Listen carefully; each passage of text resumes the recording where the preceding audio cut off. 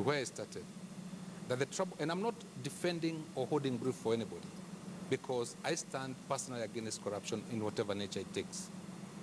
But the point I'm making is this, that we sometimes expect too much from the person called the president in how much he can do. Some of you may not remember, and maybe some of you remember, there was a time when the president could order you to be detained. And that's it. End of story. And then you disappear incarcerated. There was a time when the president could say, do this to so and so and so and so.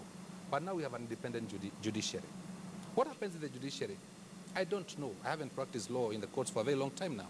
But what happens in the judiciary determines a lot about what would then happen about these issues that we discuss of corruption. Do you think that the new constitution is restricting the president in terms of what he can achieve? It is indeed, because we have a constitution. What would you change to give him more power? We cannot go back now.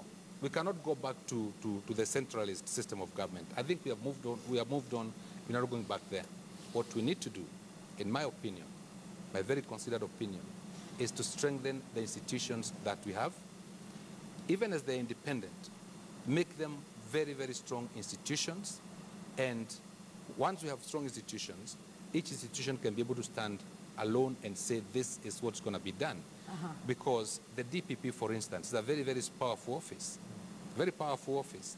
If the EACC sends a file to the DPP, and the DPP's office, for the sake of argument, I'm not saying this is what's happening, is compromised, then every work done by the EACC is for nothing.